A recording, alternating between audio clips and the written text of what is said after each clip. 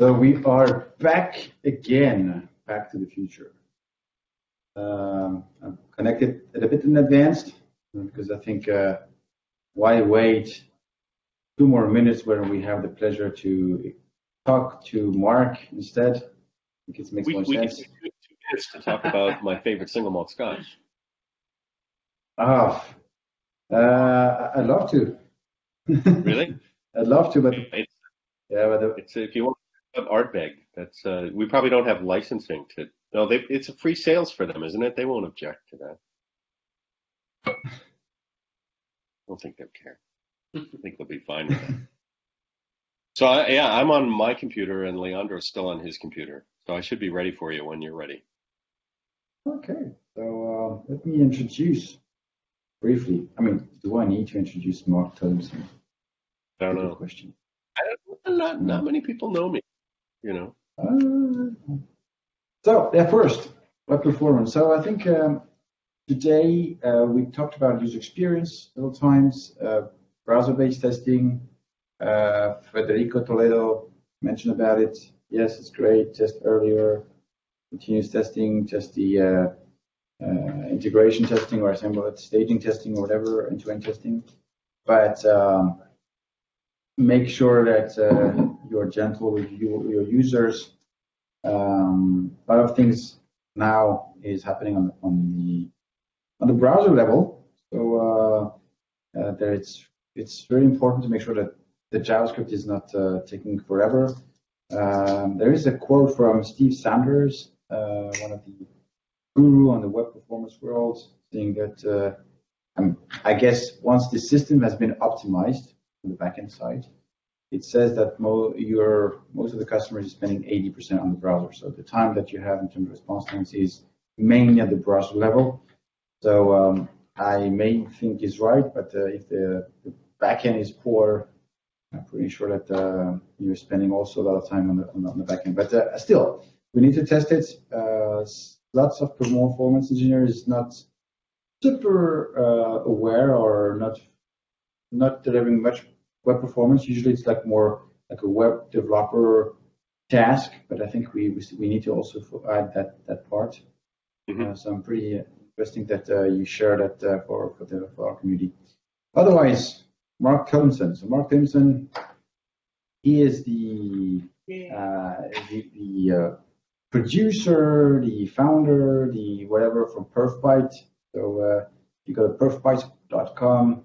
There's the podcast. It's available in iTunes. It's available in Testtalk. No, what is the other platform? It's on Spotify and Google and Stitcher and Overcast and TuneIn. Overcast. And, yeah, it just goes on and on and on.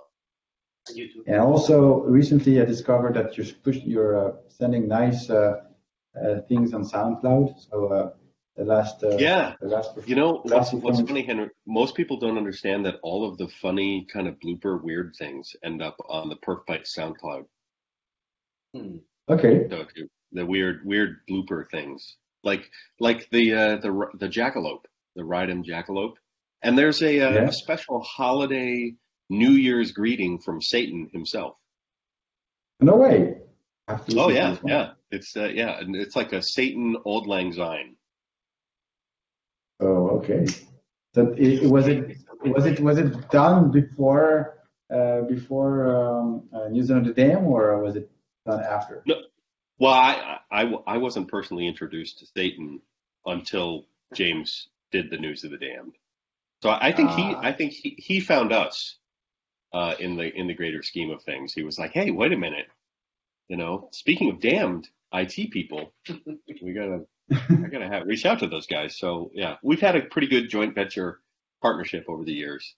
But little did we know, Beelzebub, Lucifer, the Prince of Darkness, was totally into podcasting.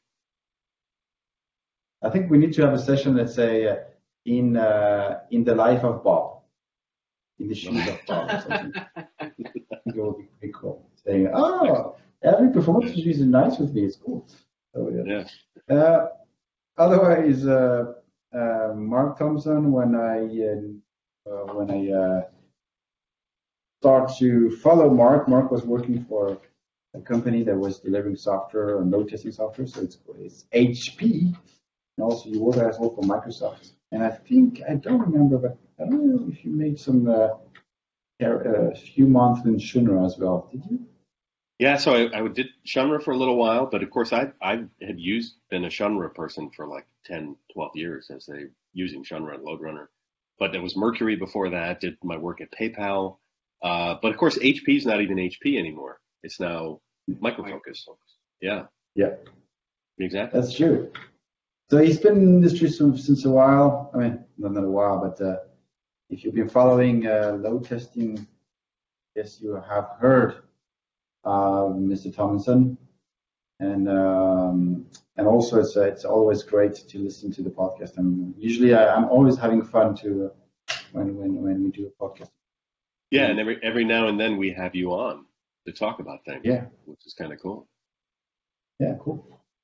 And it's your second virtual pack. Last time you did, I don't remember when I looked at the agenda. Wow, Mark joined us at the beginning of the USO. So basically, you did almost 6 hours with us. So that was Mostly I wasn't traveling, and of course today we were doing the conference here and another thing, so we were both kind of stuck behind the desk. But this is awesome. And how are you feeling? This is for 24 hours. You've almost gotten through it. Are you doing all right? So now officially I'm awake since 24 hours. Okay, good. There you go. I think I left home. Hallucinating blue hair guy. Yeah, you haven't. I actually, it's not. You're not hallucinating anything. It's actually blue purple. I think I'm talking to Steve. No, but you need to come to our pack.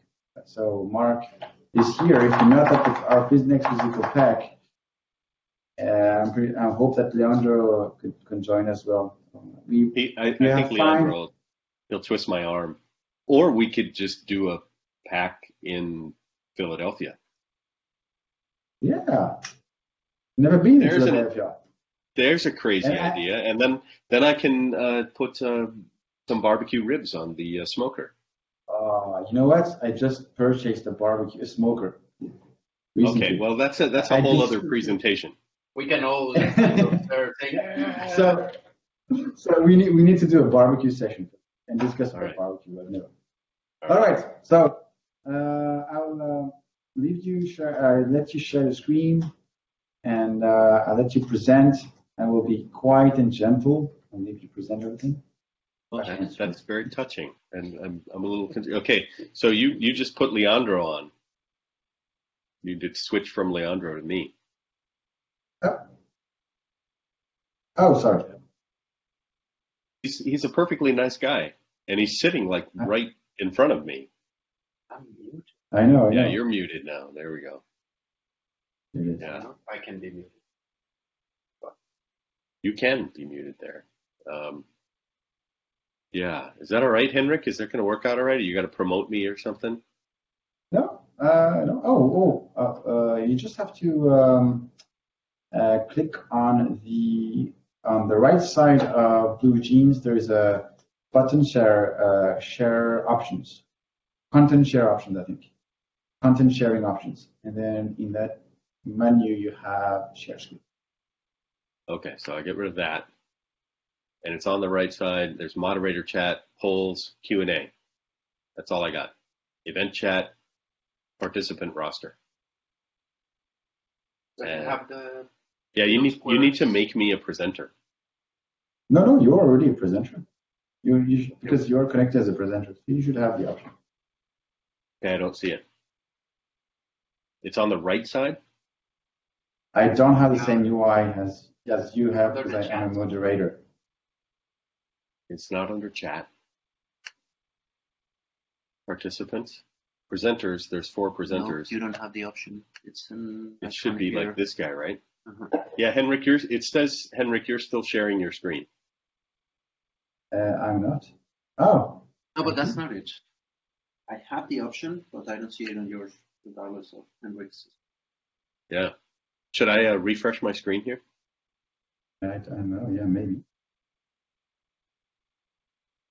Or I'll just switch places with Leandro. Yeah, or otherwise you can take try to behave like Alejandro.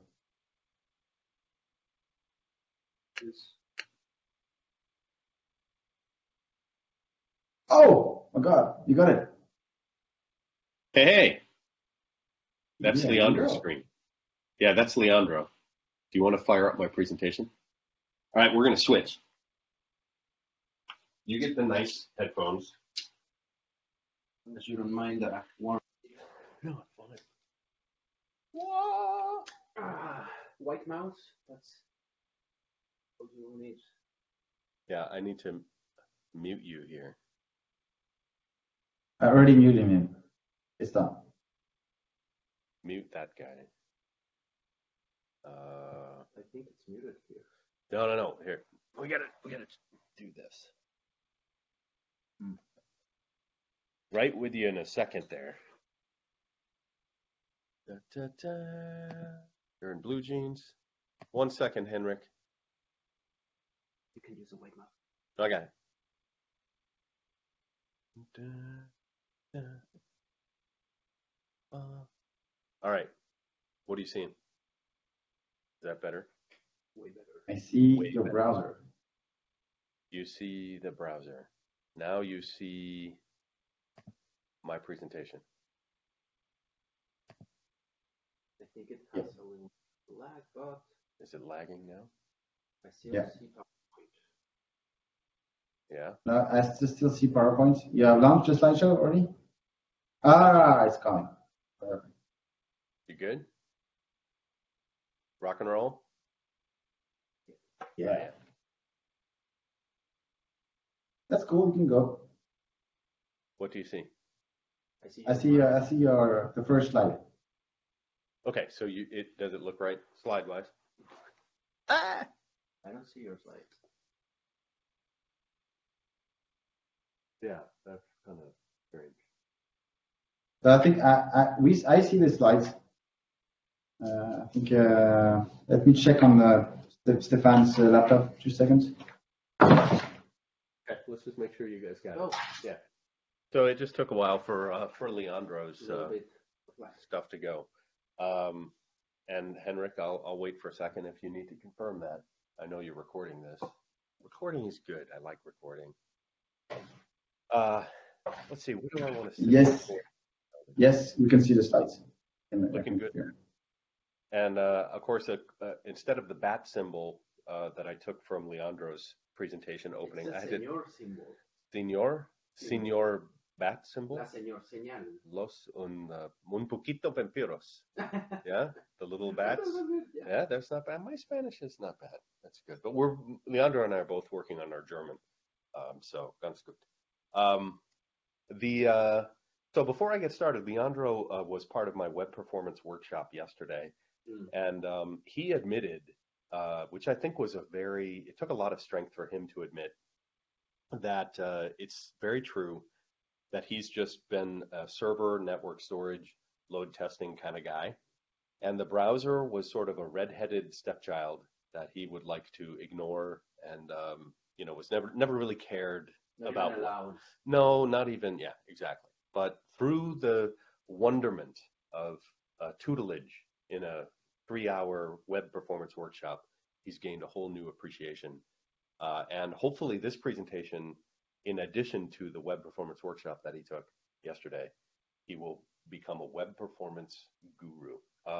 And to Henrik's opening introduction, thank you very much, Henrik. And I appreciate 23 hours into no sleep. That is the best introduction I've ever heard anyone give me. But I will say the Steve Souders quote, where 80% of the performance issues are on the front end, meaning the client, the browser, is really a quote. If we put it in context in time, it's almost 10 years ago. So it's around 2005 where he was doing work. I think that's right. And you can quote me if I'm wrong. He was around in Yahoo, at least by 2008 or so. Things were really taking off for web performance, and YSlow was being built. So it's if we just take it on the average, it's been at least between 8 to 10 years, or maybe more than 10 years of web performance work, where I think we did a great job for 25 years optimizing the back end. And yes, so only 20% of our performance problems were on the back end because LoadRunner and every other tool like it, way back into the 90s, we did a really good job with the most concurrent parts of the system, which were networks, servers, and storage, and data. And so that was really going really fast, but we invented this cool thing called the browser, and it keeps getting fatter and fatter and fatter. And it has all these weird esoteric rules around rendering and sequence and all this stuff. And we just weren't giving enough attention. So even Leandro to this day, or hopefully anyone that's watching this presentation now, we can wake up a little bit. We can denied that child. Yeah, we can wake up a little bit to, hey, the browser is much faster now than it was even 5 to 10 years ago. And if you think about Scott Moore's presentation on HTTP3, and of course I learned a lot from Scott around HTTP2 when he was really focused on that. There are tremendous things between HTML5, HTTP2, and HTTP3 that make a lot of the rules that I'm going to review with you today, I don't want to say obsolete or meaningless, but they solve a lot of problems at the protocol level that make this much easier to do. A little bit about myself. I've currently coined myself the Performance Sherpa.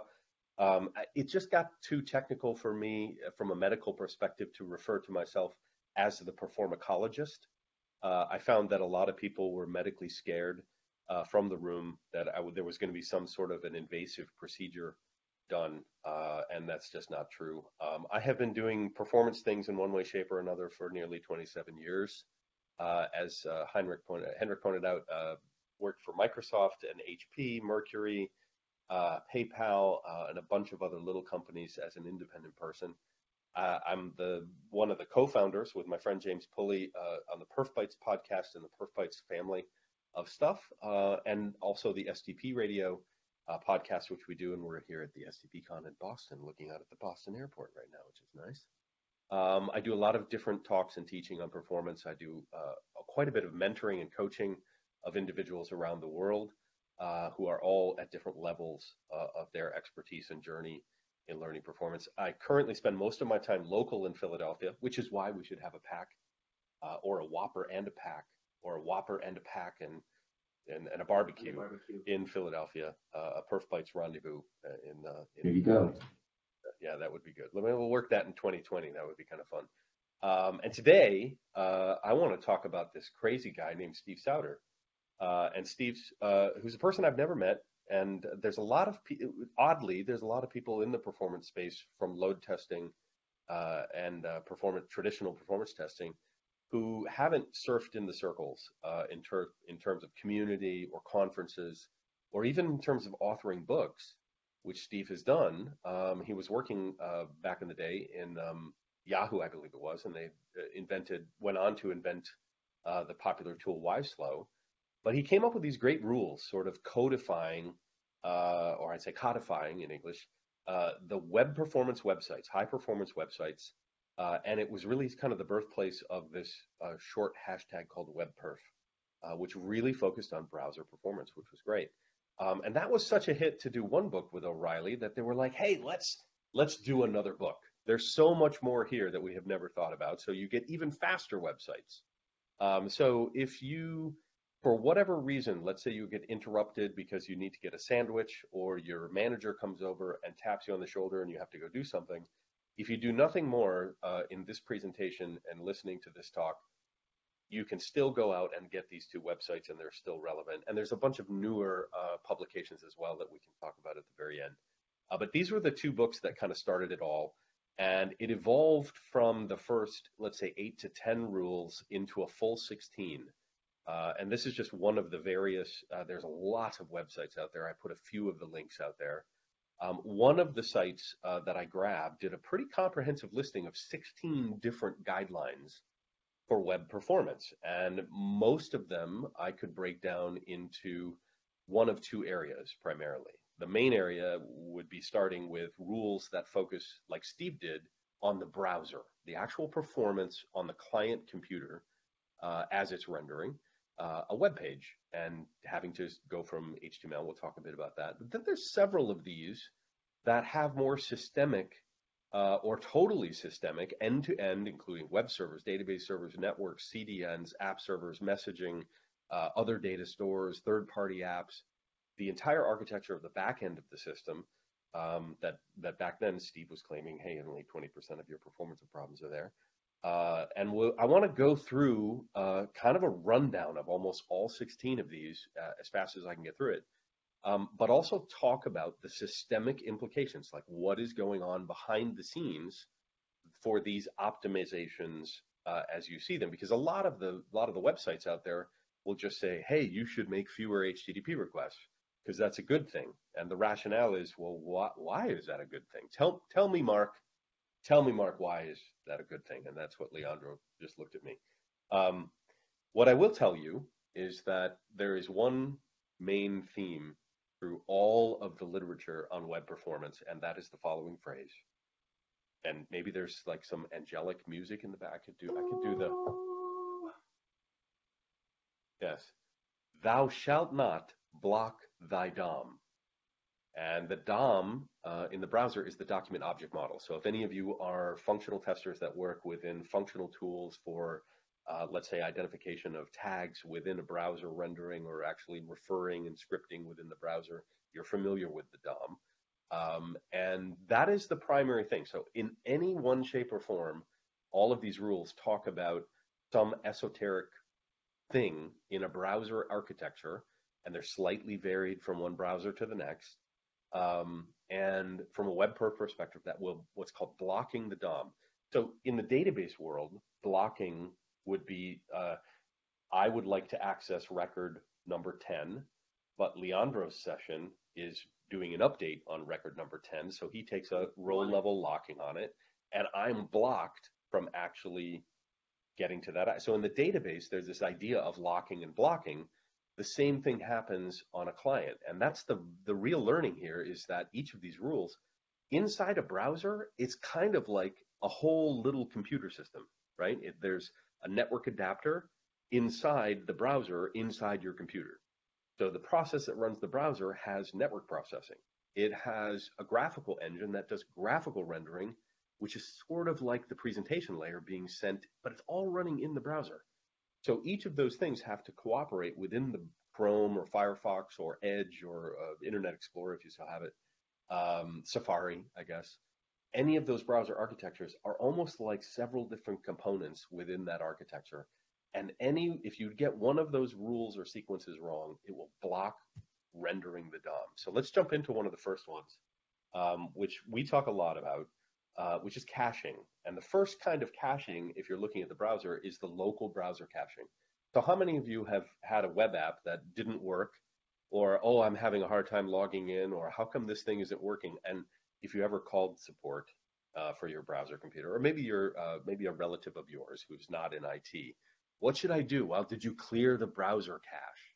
And that's like going into the browser options and saying, good, clear and that's the local file system on your computer, on the client, clearing out all the cached objects. A good example of that is the cookies. So that's why there's pictures of cookies there. It's not just to entice you. You'll find all my images are either completely irrelevant or just humorous. So I like cookies, so it's good. But obviously, if you can load a web page and you get like 6 images and 2 JavaScripts and a CSS, and you can store those images locally in what's called using a web storage API, that would sit on the actual desktop itself, the web storage within Chrome or IE. There's one called the IndexedDB. There's another API for storing data. So you can actually put that in a different API in most of the browsers. There's a new one coming out in the newer browsers called a Cache API. It's a special API specifically for managing cache according to that new specs for HTTP 2 and 3, which is cool.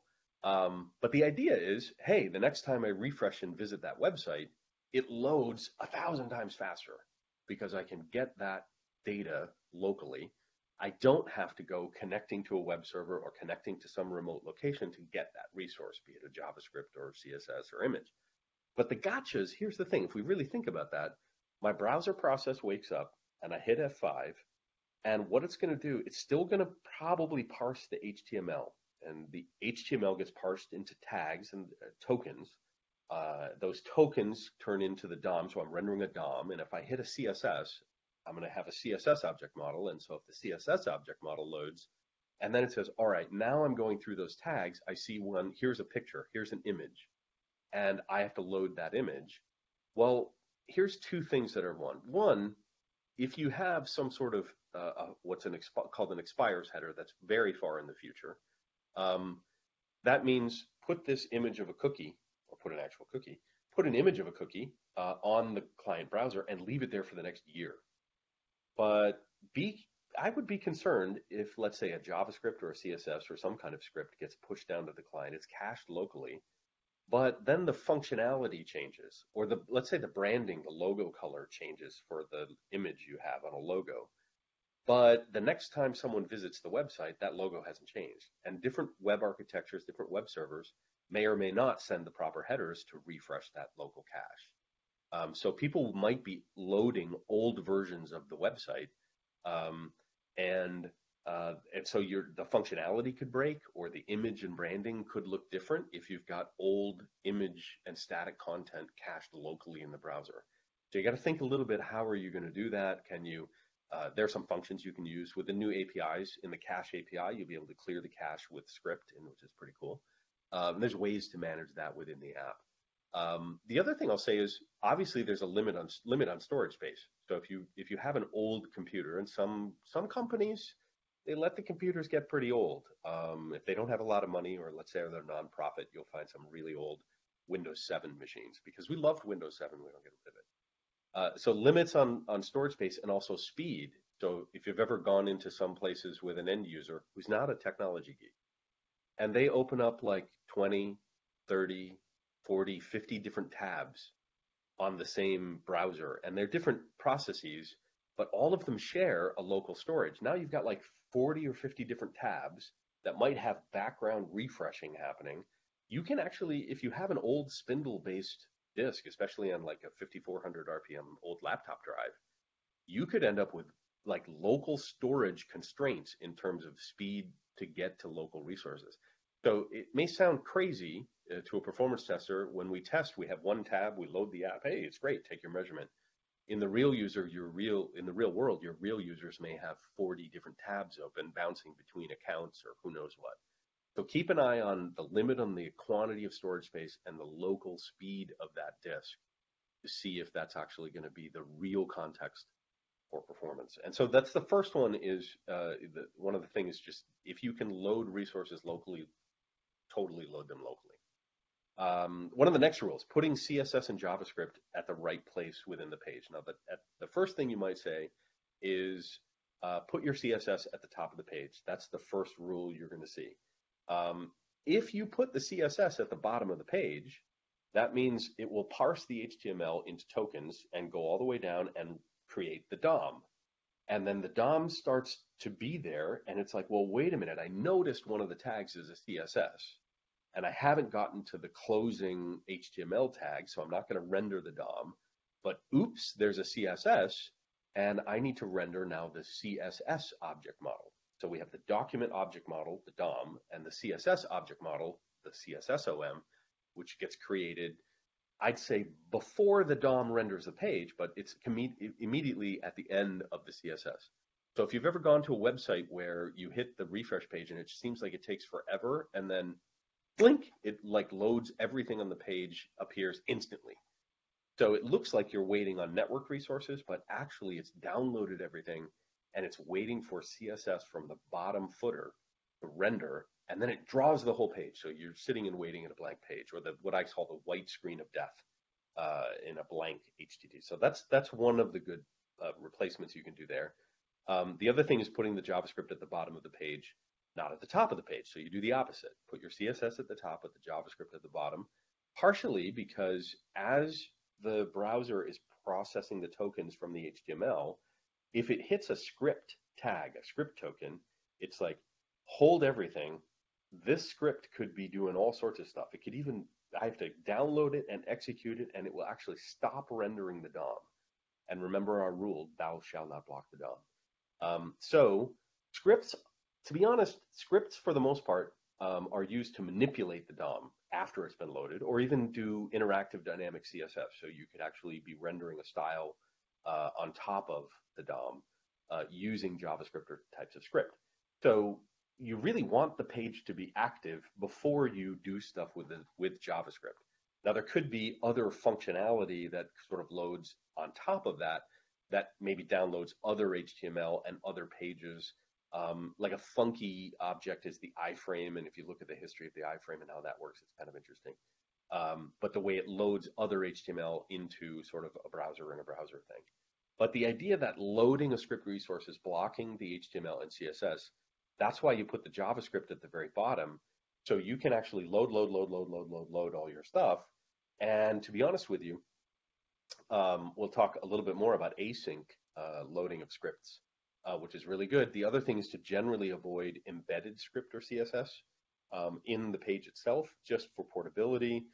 There's not really a performance reason one way or another, but generally avoiding embedded script because of where the threads get used to run that. So if you hit a script token and you expand that script token and download it and execute the JavaScript, it gets loaded and run in a different thread space in some of the browsers. It's a slightly different performance with the other threading to do that, which is cool. So generally, again, put your CSS at the top, JavaScript at the bottom. This is about client performance in the fastest speed, the smoothest speed to get a page to render and present the functionality as fast as possible. So I mentioned async JavaScript loading. Well, that sounds really cool. I like asynchronous stuff. And scripts have script tags of any kind, whether it's JavaScript or other stuff. You can load the script, and you could load the JavaScript locally from cache or remotely, download it from a CDN or from a remote server. And then, of course, the second step is execute that script. JavaScript is an executable programming language. Some people don't like it. Some people love it. Some people don't care. With async, in older browsers or older languages, I think even back to HTTP 1.0, it was called a defer as an attribute that you could put or an instruction on it.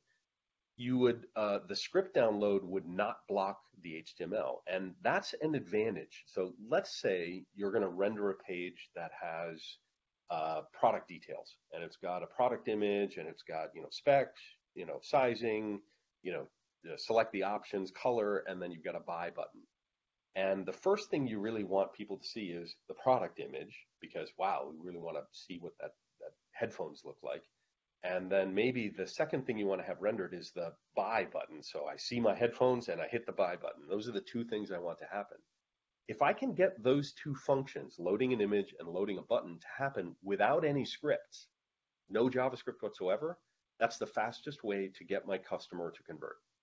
If that functionality is like rich and sexy Ajax coolness, and I need my JavaScript to download and execute and give all these function capabilities, then I have to have my JavaScript synchronously there before anyone can hit the buy button.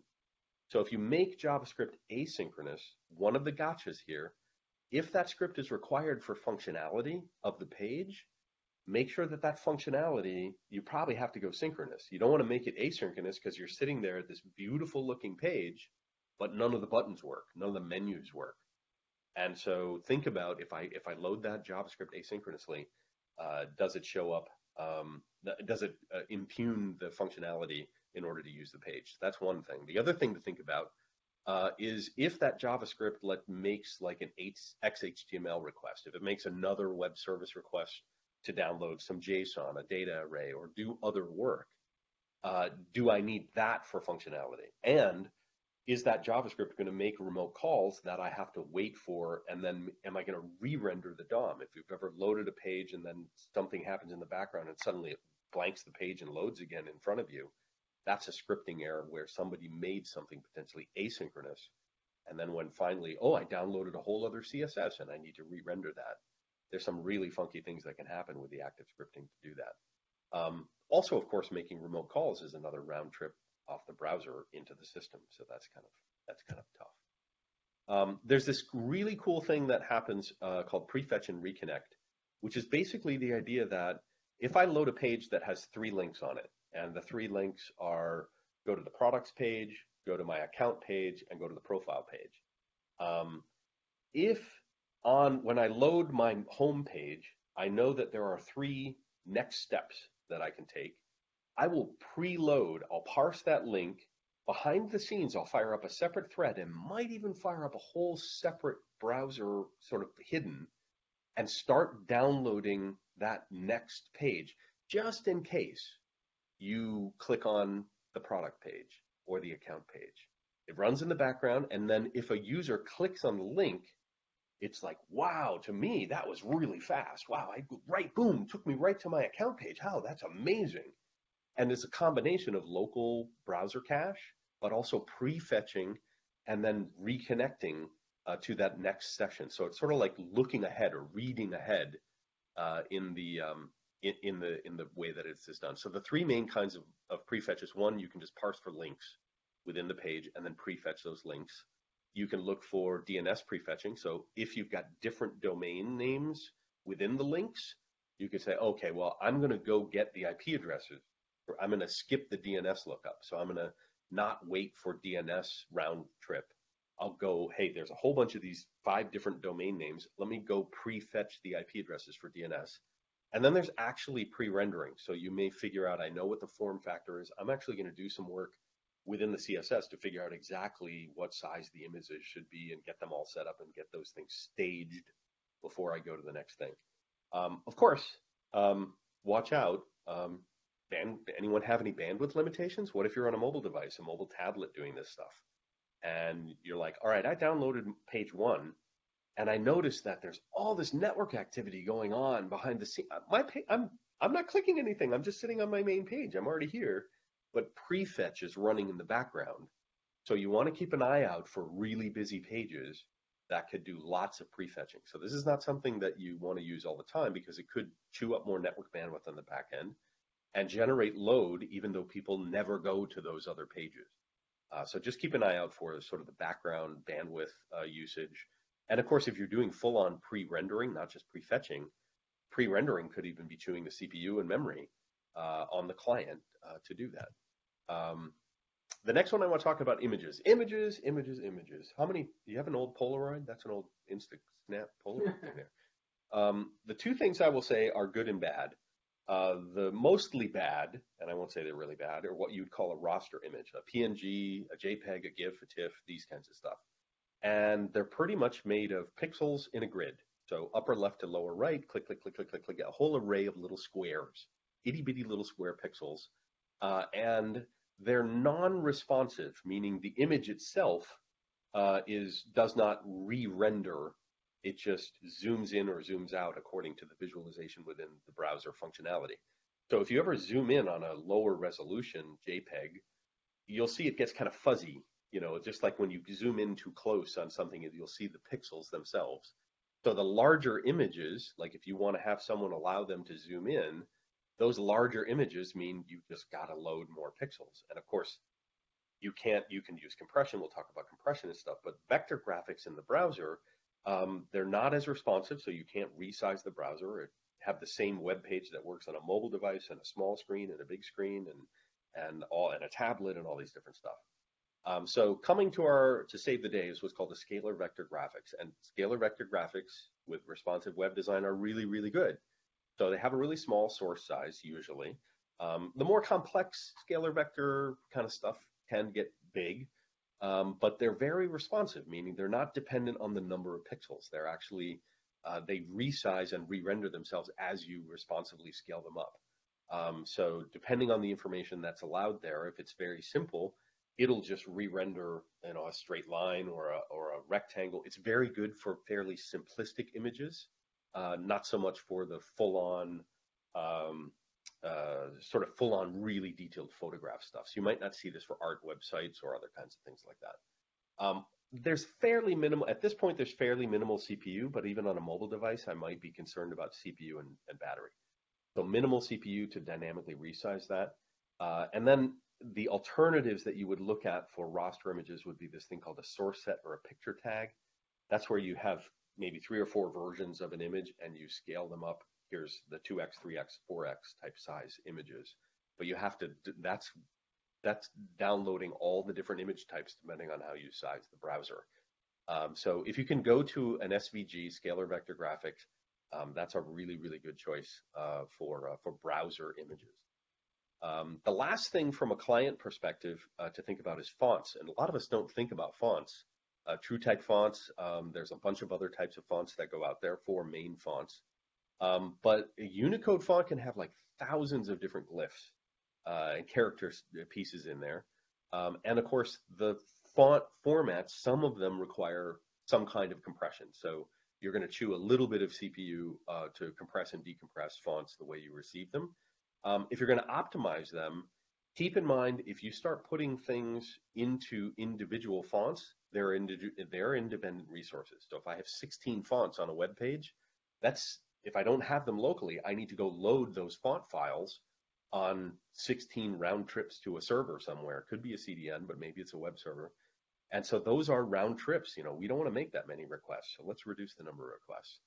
Some of the fonts, when it comes for a DOM to actually render text visually, it can sort of quote unquote block the text rendering, meaning it's more complex fonts will do that. I don't know specifically which ones, but that's one to look out for. If you see the page started rendering, but the text seems to render really slow. And then the other thing is to think about the use of font families, which is actually a directive within the HTML code itself or in the CSS. Font families will allow you to tell the browser use the local version of a font versus the URL directive, which is the remote version of the font. So you have to decide in the design of the web page, hey, do I just want to use any old Arial font on your computer, which might be slightly different on a Mac from a Windows, but just use the local version because I just need this to be fast. I don't really care what font, but it's in the Arial family. Have a nice day. But if I have a special font that I absolutely want to get from my web server because it's a very unique artistic website, you might use a URL directive, but keep in mind, URL directives are going to be remote. You've got to make a remote call to do that, and that takes time. Font families, if you have several fonts on a page, splitting them up into separate font families also allows you to use them on demand separately. Instead of loading all the fonts at once, you might use just one or two of them. If you never even render the text for the last 10 fonts, you'll never get them. So look at the font family tag to do that. Now let's talk about the system, like other web optimization rules that talk about the back end. And these will go pretty quick. The first one seems like a no-brainer to me. So you guys tell me, like if I have somebody that's like, hey, the business process takes 40 different hits to the website, and wow, that's a lot of load. Well, can you guys do the same business process with 20 hits to the website? Okay. Well, that's good because then we cut the load in half and we do the same business process. So I'm used to that from like a database perspective. Hey, how come you guys are calling like 16 different queries? Can you put 15 of them behind a single stored procedure call, and then I use one connection in the connection pool, get the stored procedure done, and I have these less round trips between the web server and the database server? Well, the same thing happens in the browser, right? So a browser is like a web server talking to a web server, which is like a database server, because the web code and the web static content is on the server side. The browser is the client side. So each remote resource obviously requires a round trip, and that's a send and receive. That's HTTP over TCP. So send, receive. You're always going to have some kind of network latency to do that. And hopefully it's fast, meaning local networks, less than a millisecond. Or if you're going over mobile networks, things are pretty good now with maybe 4G was pretty bad. LTE is much better. A lot of people on mobile devices are even on Wi-Fi now. It's pretty ubiquitous. So it's not as big a concern as it used to be back with 4G and LG. But every remote lookup is going to require network latency, and that is also going to require at least one DNS lookup. So where am I going to get my packets? I got to talk TCP. Give me the IP address. Away we go. And then generating the remote resource is going to have some payload, right? That relies on the back-end system. The web servers, the local web server disk, the storage itself, the database getting messages out of a message machine, JSON out of a MongoDB, other telemetry that's streaming if you've got WebSockets moving stuff. whenever you make a round trip request, you got to think about what's happening on the server. Is that actually hitting a database? Is that hitting a messaging source? Is it hitting static images or content somewhere? There's some implication on the server. Open up a socket, open up a thread, process the request, chew up memory, consume memory, release the memory, process, maybe do calculations, whatever. So anytime you make a round trip, not only are you guaranteed to have network traffic on something simple like an image, a static resource, worst case scenario, it's like a single ping that results in like an n+1, like 4,000 hits to a database and distributed everything. So that's why they, generally tell people in the browser world, if you can make fewer requests, that's a good thing. Try to make fewer requests. So if you're optimizing stuff, see if you can load more content in a single round trip. So if I have 15 JavaScript files, let's put them into one JavaScript file. And then I make one round trip. The payload is bigger, but I only do one DNS lookup, and I only get one payload. I only have to open up one connection, one SSL handshake, open it, get the work, terminate it. And so you might actually reduce the remote resources required to render whatever you're trying to do. And this is, again, where HTTP2 will help you do this, or HTTP 2 and 3 have optimizations within parallelism so that you can get stuff in parallel remotely, and that's a really, really good thing. So in a way, more is less. If you can do, or less is more. Wait, that's what the sign is there. Less equals more. That's what that image is for.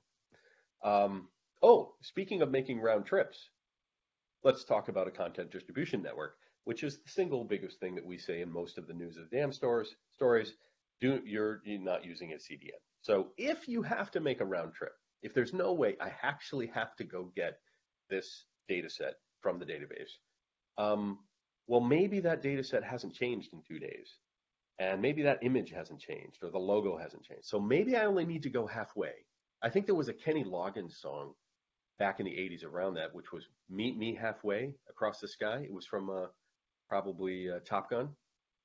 I think it's Top Gun. It's the wrong movie. It's not Back to the Future. But Meet Me Halfway to the web server would be going to the CDN. So the content doesn't have to live on the web server that you're running. It can live in a network cache. It reduces the load on the actual origin server. And you manage the network cache similar to the expires headers in the browser. It has a time to live, how long before it has to refresh. And a lot of the API vendors now, open source or otherwise, if you roll your own, they have like a full programmatic API, so you can actually automate the management of content living in the CDN. And you can put anything you want in the CDN. You can put images, you can put videos, basically anything that seems like a file in one way, shape, or form. A stream, you can sort of spool stuff up and you can stream through a CDN, but they're sort of spooling in and first in, last out kind of thing.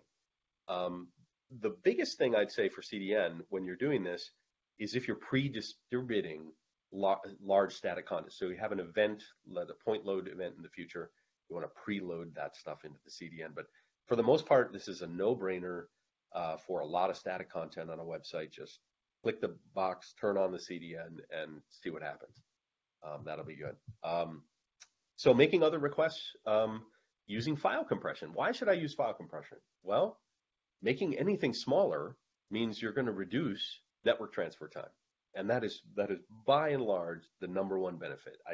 Why would I move a gigabyte across the network if I can move 500 meg? Why would I move a 1 meg image, huge, when I could move 500K? Why would I move 250K when I could move 25K? So depending on the type of image or resource, you can make these things really, really small. Just as an aside, if anyone has ever tried to compress load runner raw results, it goes from being enormously huge, but there's a lot of repeated text that gets down to really, really small. The most common algorithms to use out there, the tools to use, is gzip, but there's also another one called Brotili, which has some really cool advantages. You could check out Brotili. And the two things I'd say to keep in mind are CPU and the time it takes. So if you have to compress something, if it doesn't live natively compressed on the server, you need to enable compression on the server, and it has to compress it on the fly. And then maybe you cache the compressed version in a CDN. That's a cool idea. But remember, it takes CPU to decompress that that resource on the client. On the browser, if it receives an image that's compressed, it's going to choose some PPU to decompress it, which, if it's an SVG, might be nice because you don't have a lot of pixels to decompress. But if you've got other raster type images, then those would be harder to do. And of course, it takes time. So if you're waiting for a page to load into the browser, you have to compress it on the server, and that takes time, and you have to decompress it on the client. So it's not just good for transfer time, but keep in mind, if you put compression on a lot of stuff, on a mobile device, you could chew through the battery pretty quick. The other one is minifying your code. Minifying is such a strange. I'm a mini-me. It's the mini. What are the minions? My minion version of the code. And the sentence that basically, when I look at all the minifying solutions out there, the main phrase is, why are you sending all that white space? And if you've ever looked at an example, you're basically just removing all of the white space characters, the non-blank anything in a given piece of code.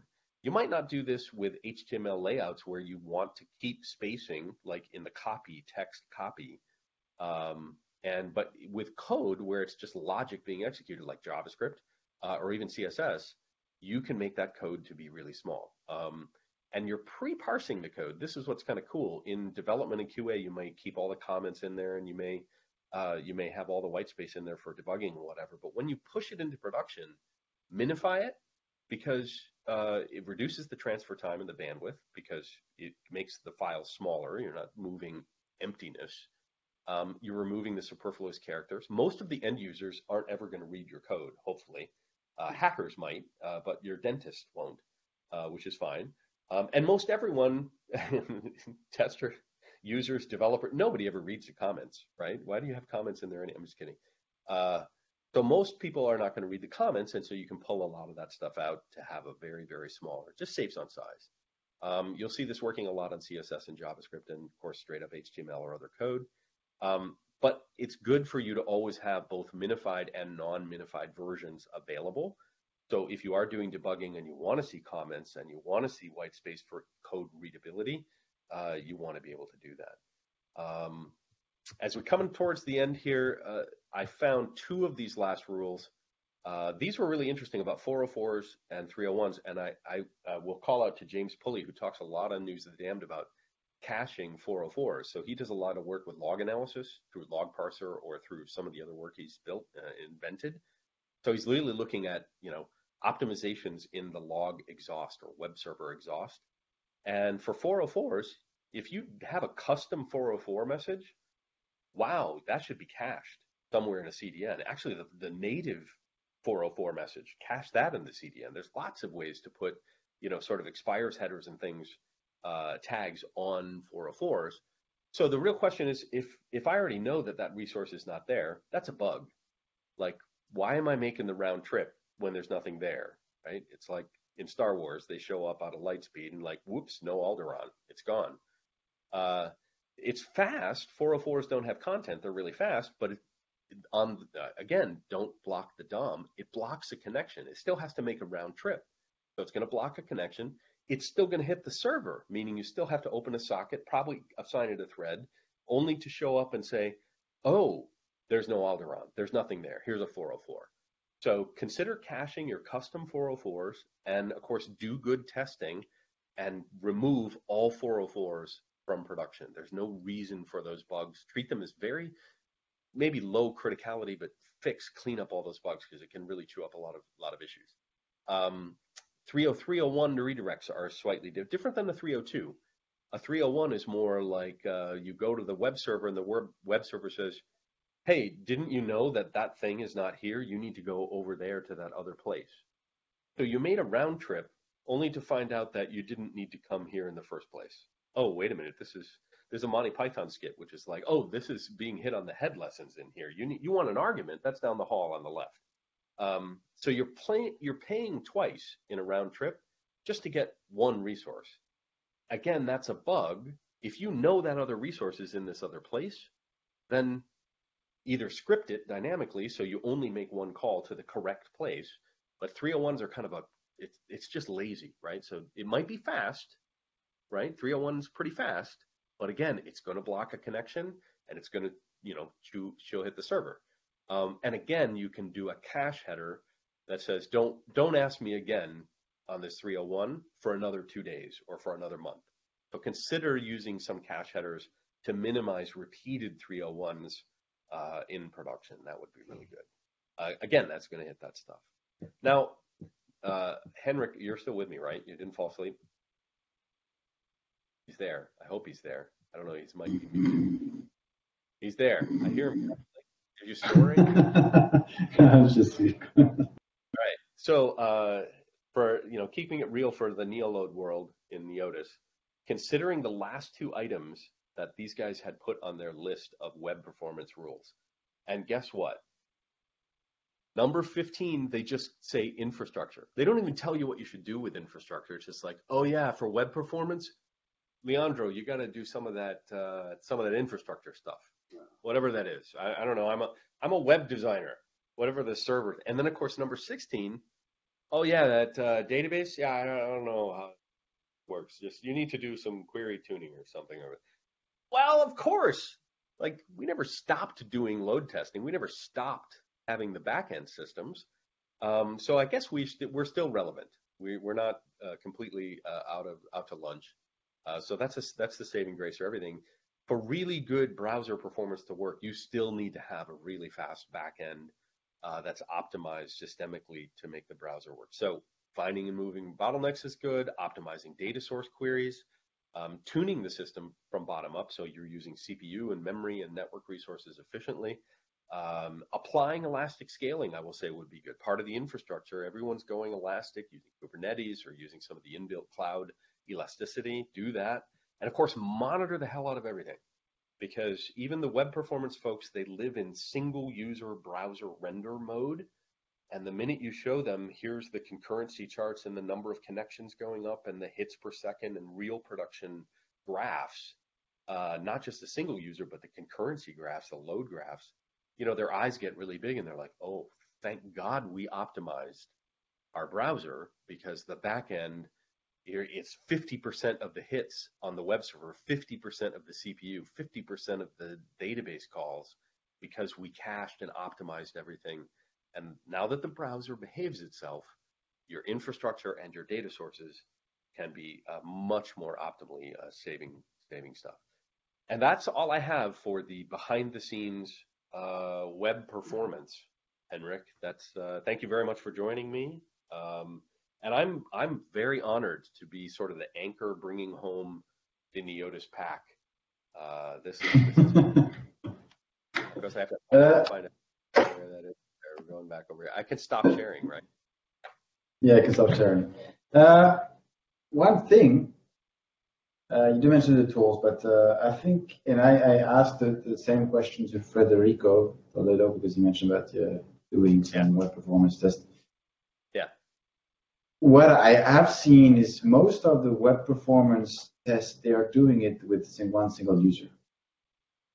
Makes sense. I want to figure out how it's loaded on the browser. But again, from my perspective, I am building a web app with a lot of JavaScript, a lot of small JSON call here and there, so I can get some data. JavaScript will parse the data and then display it on the browser. And I think doing a web performance one user without any noise, without anything happening in the background, I don't know if it's really efficient. So I was wondering if it doesn't make sense to combine, say, hey guys, you know there's going to be some concurrent users. Why don't we combine some small load and then we do the white slow, whatever the test, to make sure that if there are concurrency, that, for example, a JavaScript that tried to get this JSON content, but the JSON content doesn't respond because it's super slow on the back end. And then what happens naturally on the JavaScript layer, it's been stuck. And sometimes the web developer are pretty smart and they handle the exception and it doesn't make some impact really. So the end user doesn't see it much, but sometimes they forgot about it. Yeah. Video-wise, you're looking at Leandro's camera, by the way. If you want to change the blue jean. That's not Mark Tomilson, and it doesn't even look like me because Leandro doesn't have blue hair. You're trying to look like Senor Oh, Performer. wait a minute. There you go. Oh, I can hear myself now. Yeah. Yeah, you look a little, Senor, You know, like blue. Senor Mark. So if you want to re-examine the video feed there, Henrik. But back to your question, there's two things on the thought, Henrik, for this. One is that I tried to separate sort of browser client only web optimization into the first few ones I went through. I think there were like 6 or 8 of them. And then the rest of them were really system-wide kind of changes. A lot of times, if you do web performance, let's say CSS at the top, JavaScript at the bottom, if you run that with or without load, it's more like static analysis. Like it has almost no bearing whether the backend is. I mean, sure, maybe the JavaScript is the resource is slow. To your point, I think about the JSON. Let's say the JSON request that's made from an XHTML request from a JavaScript execution on the client. And let's say that is slow, and the JSON payload is required for the functionality of the page. So concurrent latency caused by concurrency on a data source request actually impairs functionality on the client, then you're absolutely right. That's where we want to do functionality testing under load. Thank you, Eric Pregler, for inventing that. And I think doing static analysis, maybe we need a new rule there, Henrik, that says here are certain types of the page when we do static analysis, and the rule is says if you have functionality dependent content that is coming from a data source, not just something you can cache like a static image or something that doesn't change. If it's a dynamic data coming back to the client, maybe we have to find a way to flag that says this is one that's vulnerable to latency under concurrency, and maybe maybe we have a whole new rule there that gives a heads up to a web developer that it's like, hey, don't just assume this little JSON thing's going to be fast. This could get slow in the real world. Yeah, and otherwise, also some other thing is, I mean, you've been working with Shinra, so I remember the priest of Shinra was using that image, saying that people is making, instead of making a huge old-fashioned HTTP websites where you download the big stuff and then you start rendering, people is doing a lot of chatness. So you can have a lot of Ajax call going back and forth. So I remember that the guys from Shinra say, modern apps are similar to old apps are similar to me discussing with my friends. Say, hey, hi, how are you? Yeah, I'm fine. Let's have a drink. Okay. And now, if my wife does the same thing with her friend, suddenly there is more conversation in the middle. So it's more chattiness. And I think from the moment you have a lot of Ajax call, it's great. You download less, you have less data to exchange in the browser. It's great. But in TCP, you bring up the latency in every communication. So if you're using 1.1, then the impact of the latency and all the jitter and so on will be huge for the browser. And for HTTP2, HTTP2, I think it's going to be the same. But I think definitely with HTTP2, like I was saying, parallelism is one of the biggest pieces. There was another gotcha in HTTP2, and it may be similar in HTTP3. And Scott may have mentioned this, was the idea that you have a lot of server-side processing that can happen. And there's still server-side JavaScript in the world. That's been around for 10 years or more. And of course, the concept of loading a script from the browser to the server and have the server run it, or it lives on the server, that's a common thing. But the idea that you combine parallelism as well as server execution, it's good because it minimizes the round trips, meaning you've got, hey, server, go do these 18 things for me, and then just give me one reply with what I want. And that can be a really, really good optimization. And then combine that with parallelism, you could have like 4 of those requests fired off to 4 different servers, and they're all doing multiple things, and the browser is chewing less and less work. And of course, if we make the server side scalable, elastic, now we can take those 4 things each, that's a total of 16 things, and let's say maybe we scale that out to 16 different containers. Right. Yeah, and so now we have elasticity in the web or app tiers, because a single client is not elastic in and of itself, right? You can't say, oh, I'm going to spin up another browser to do these. It can't do that. So the idea of parallelism, as well as from HTTP2 being able to do server-side execution of things to get one reply, I think we're going to see that change quite a bit. But again, yeah, but so maybe all those web performance tools need to utilize also one emulation or network virtualization to simulate, saying that, hey, by the way, it's great, your JavaScript's awesome, but our customer is going to use the app in the train, so they're going to have some packet loss, or they're going to have some more latency. And are you sure that the JavaScript that you have built here is not going to be a nightmare for the customers?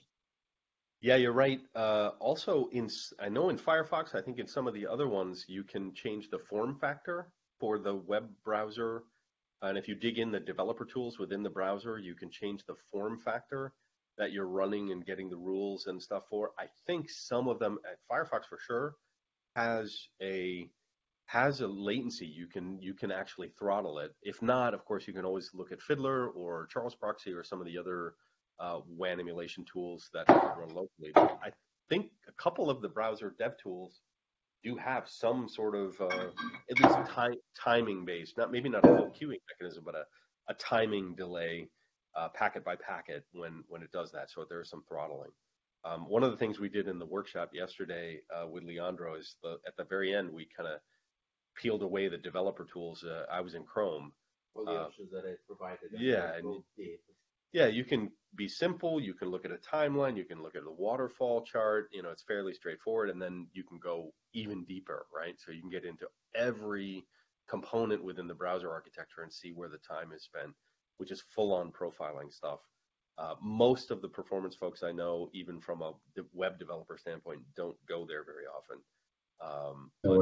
But it's there for free. Even your grandmother can open the dev tools and start, digging around in there. But I don't remember. You remember that Dynatrace had this? I don't remember the tool. Ajax Appmon. They had this free Dynatrace. It was the Ajax something or other. Ajax add-in. Yeah. Ajax toolkit. Yeah. And it was able to drill down. It was a free download, and that was the Yeah. download thing you'd send to Andy, and Andy was the free trial thing. Yeah. And Andy, in fact, now that's built in. And now, just from a Neotys standpoint, I mean, you guys have some stuff built in on the client side, both in Neoload, but isn't there some things in the functional side that you do this as well? We are working on something, but we don't have. At the moment, we have a pure protocol approach, and the way we don't simulate the browser. So we are at the moment we are relying on Selenium, but we are exploring a technology at the moment. Yeah, but not necessarily in Neoload. In the other Neotys functional testing tools that automate the browser. I think you can open up the dev tools and you can interact with the browser dev tools as well. You can, like the APIs, you could pull right out of Firefox or Chrome.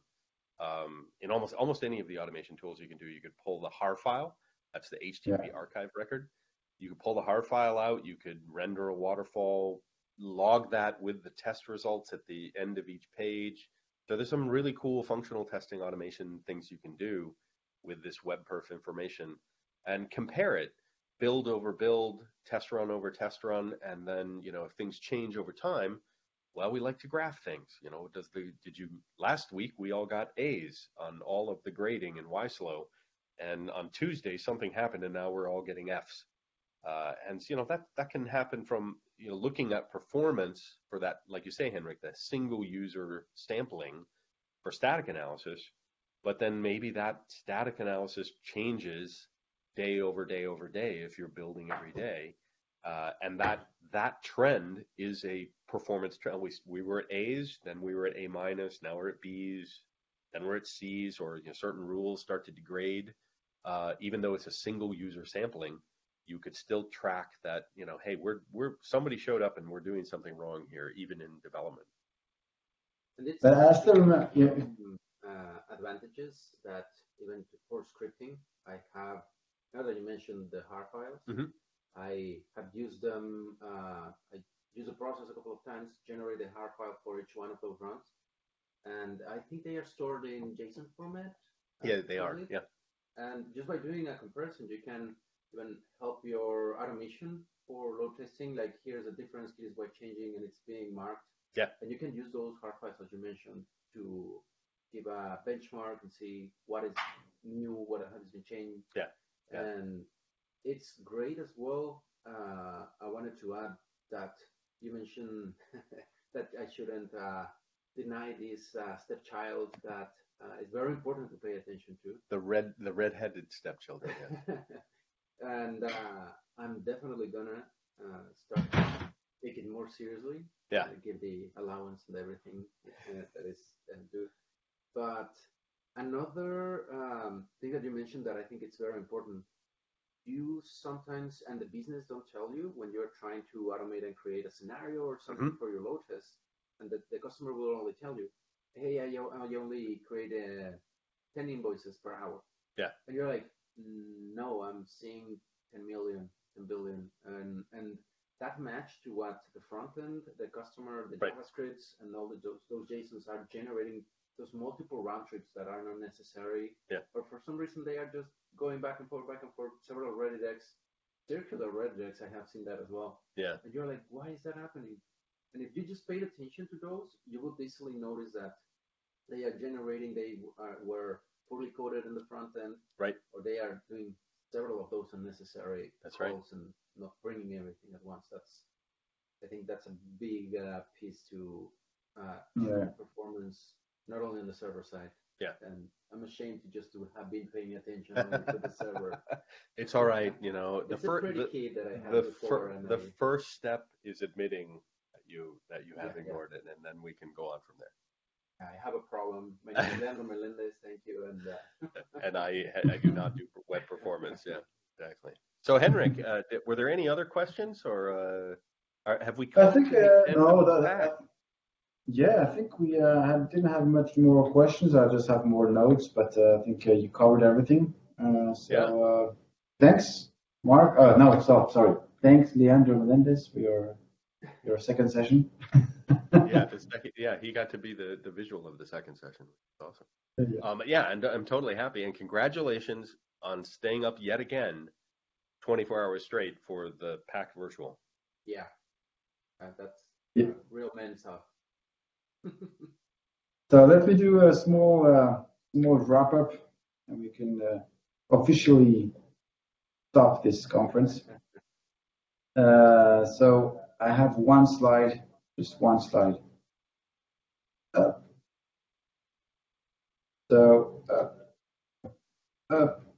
All right. So just to give you the overview of what happened during this journey, we had several stops during the day. We covered 5 different locations. So we started this morning at 5 a.m.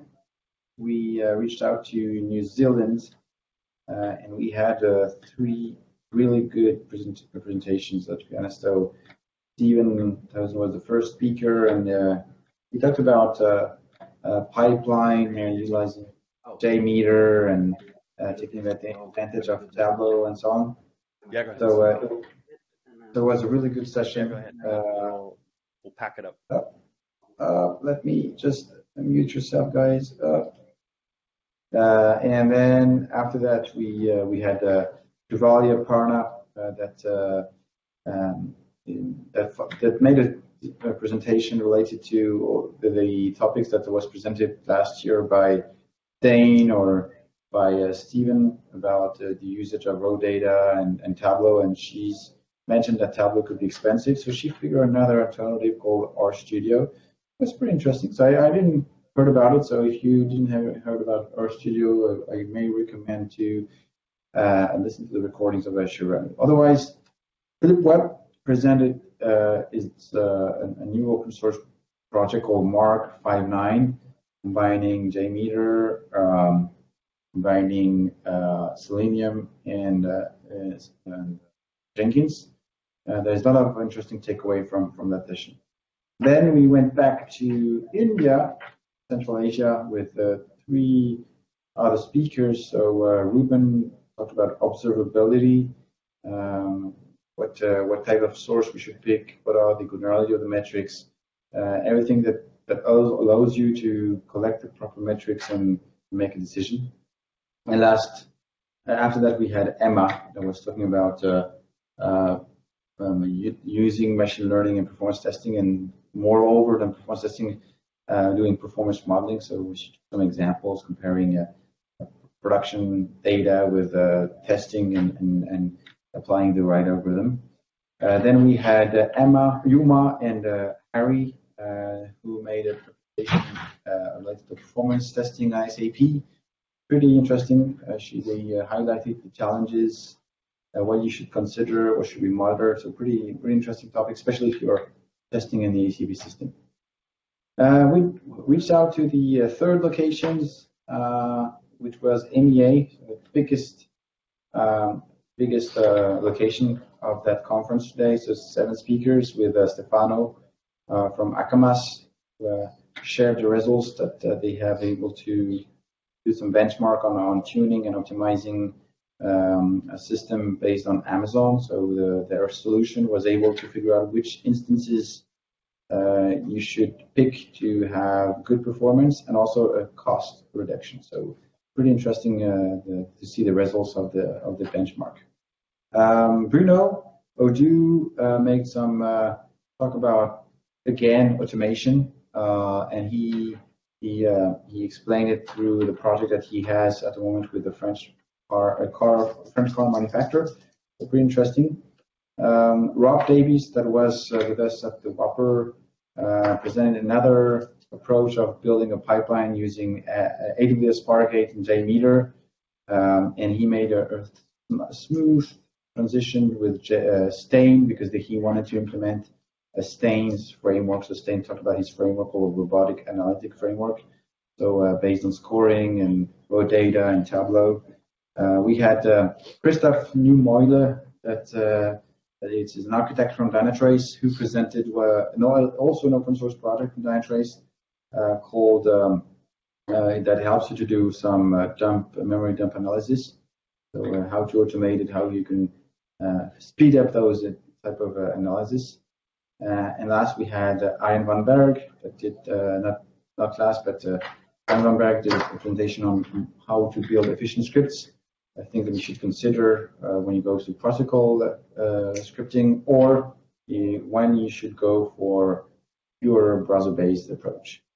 And the last speaker of the region was Jorik van Galen, that presented how to automate and build pipelines. So he made some list of things you should consider, needs to be applied when you start automating. And then he made a small example utilizing Gatling and Grafana. So it was a pretty lot of great takeaways from Jorik's sessions. Then we went to US East, where we had 3 speakers. SK started with the performance trends. So he mentioned the project that this is working for a big American e-commerce website. So the architecture based on Kubernetes and cloud native architecture, how you can automate everything. And he was going to implement as well machine learning to be able to detect regressions and predict things through the machine learning. Alex Scott, we talked about it a few minutes ago. He made this presentation on the HTTP3 protocol. So he made a benchmark comparing HTTP 1.1, HTTP 2, and HTTP 3 with or no latency. So he shared his observation. Even if it's early stage of the quick protocol, there was a nice takeaway of that. I think we need to rebench it once we have a more stable version of the quick protocol. The last speaker of the region of US East was Alexander Podelko, who reminded the importance of performance modeling. So for those who are not familiar with performance modeling, he made a lot of references, books or blogs that you should read, and mathematic rules that you should know or you maybe forgot. So it's pretty good to have him reminding those rules.